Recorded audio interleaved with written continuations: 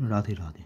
So in this video, I'm going to discuss the maximum multiplier score, I don't remember, which occurred in today's LEETCODE challenge. So if you have any doubt regarding this, you can ping me up on Instagram. Even you can join my Discord server. I will provide both the links in the comment section. I'll pin them. So it will be better if you subscribe my channel and give this video a thumbs up. So that will motivate me. So basically in this question, it was given that you're given two arrays. One is the array A, other is the array B. Now the size of the array A was defined to be 4, but the size of the array B will be greater than or equal to 4. Okay, so that is it. That was given in the question. That is a constant.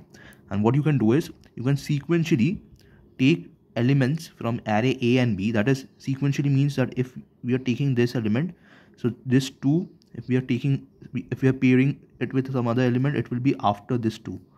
Now if we are taking this 5, then it will be something after this. Okay, something like this. So you have to take it sequentially. So that's it.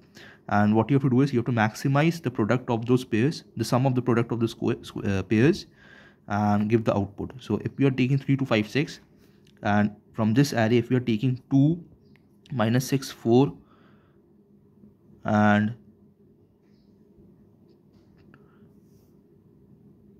so let's first just do it. Okay, just first do it.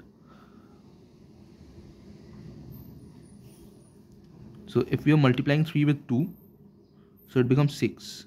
Then if we are multiplying 2 with minus 6, it becomes minus 12, right? Sorry, this was not 7, it was minus 7, okay? So we will take 2 only.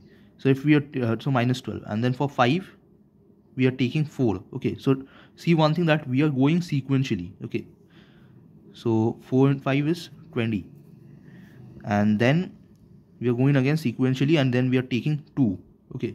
So if we are taking 2 and there is 6, so that is 6 into 2, that is 12. This 12 and 12 cancels out and it becomes 26. So that is the answer, okay? For this also, what you can do is you can take this, and this, okay? So minus 5 minus 1 is 5. Minus 4 into minus 1 is minus 4. And then 5 into minus 2 is minus 10.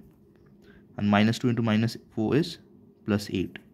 So basically 5 minus 4, 1, minus 2. So 1 minus 2 is minus 1. So that is how we get the answer. So if you have any doubt regarding this whole thing, and if you want to know the solution, the code with a detailed video explanation of this whole problem, you can follow the link that will be posting in the description. You can join it, okay? Over there I will have the whole questions I will be discussing, okay? So you can press that and watch it, and you can also give it a like and subscribe my channel. That's it. Thank you.